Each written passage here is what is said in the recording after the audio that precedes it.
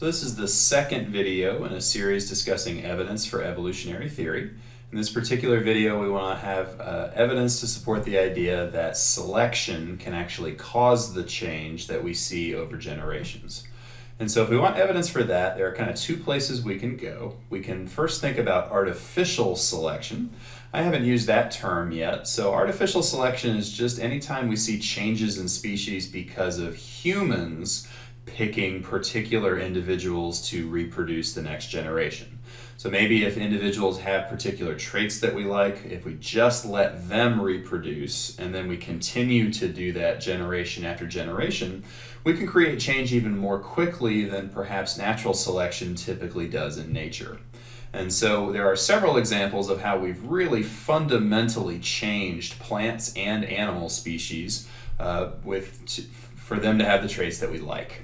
And so back in Darwin's time, it was sort of a rage for pigeon breeders to produce particular types of pigeons that people thought were attractive. And so he interviewed pigeon breeders and he sort of learned the idea that by only letting certain individuals reproduce with the traits that you like, you can very quickly make all the different types of pigeons that people purchased. We're a little bit less familiar with pigeons nowadays, but the same principle holds true to all the pets that we now have. Cats, dogs, horses, all selected to have particular attractive traits or attractive behaviors or kind of physical abilities that we like. And we did that by selectively breeding the individuals that had those genetic traits. And so it'd be nice to have a little bit more evidence to directly support that idea that we fashioned these organisms. Before I do that, let me also mention that plants work the same way. We've really fundamentally shifted plants to have the traits that we like as well. So we didn't just find sort of these types of apples out there in nature when we first discovered apples. We sort of created these plant species and all of the diverse types of apples with their distinct flavors and appearance. Same thing is also true of tomatoes and many other plants who produce fruits or vegetables that we then consume. By selecting for certain plants, we create all kinds of different varieties of tastes and shapes and colors. So like I said, it would be nice to have kind of a direct example of that. So we're going to have you guys watch a particular video where scientists in Russia, sort of the former Soviet Union as well, when they started the experiment, bred two groups of silver foxes in order to show one group they kind of left alone as a control group. Another group, they continually selected only the individuals who showed tameness when humans came by. And by selectively breeding progressively tamer and tamer and tamer individuals, they were able to show a very, very tame group who loved humans as compared to the control group who stayed relatively wild and wary and hostile to humans who kind of came by their cages.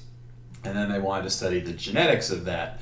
And that experiment is continuing to this day, but it's a great example, a direct example of how we've recently created change in an animal species through artificial selection. And so we want to say that the same thing is occurring in nature. Maybe if just certain individuals survive better in nature, then it's nature doing the selecting of those organisms to reproduce. And maybe there are direct examples of that as well, because some field biologists who have very painstakingly and patiently taken a lot of data have been able to show this change occurring in nature. And so we're going to have you watch a wonderful video produced by HHMI, the Howard Hughes Medical Institute, showing a very famous pair of field biologists, the Grants, who have been studying finches kind of near the Galapagos Islands for many, many years, the same place Darwin also traveled and did his research. And they've been able to kind of study a very small island that they're going to show in this video. And because the island's so small, they were able to kind of count, record, take a picture of, and measure traits of many different individual finches for generations on this island. And in particular, there was a case where there was a very severe drought that hit the island that drastically killed off many different plant species, that made food sources for them. The surviving plants tended to just make these very tough, large seeds that the birds needed to be able to break into to eat. And they found that in that particular drought, they're going to show this graph in the video and really pay attention to this graph. You'll see that, first of all, many organisms died.